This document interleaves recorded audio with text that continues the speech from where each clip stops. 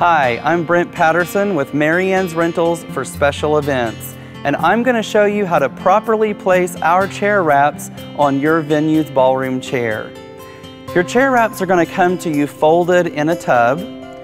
You're going to want to unfold your chair wrap, and on one end it is open, much like this. Look for the center crease, and that will help you center it on your chair.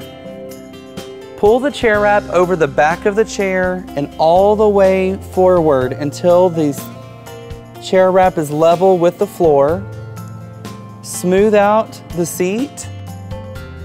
Place your knee in the back of the chair to hold the fabric.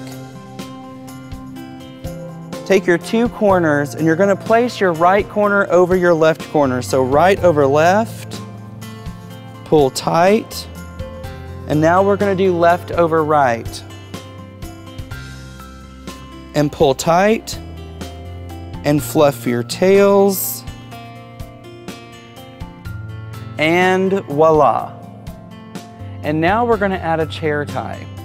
First, you're going to want to tuck in the tails on the back of your chair wrap.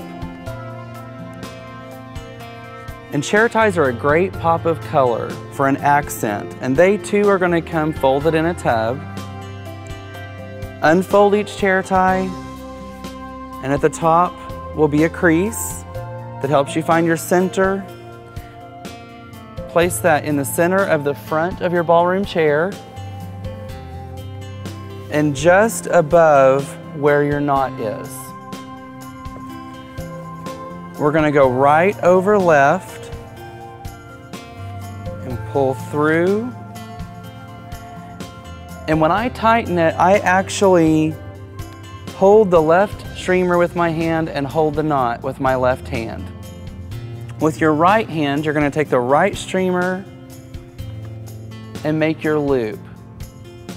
Then we're going to take the left streamer, go over the loop, and pull through.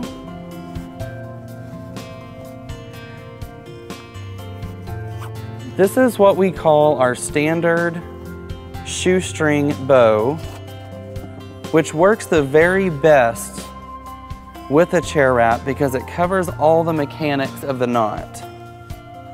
Straighten both of your loops, straighten your tails, and you're done.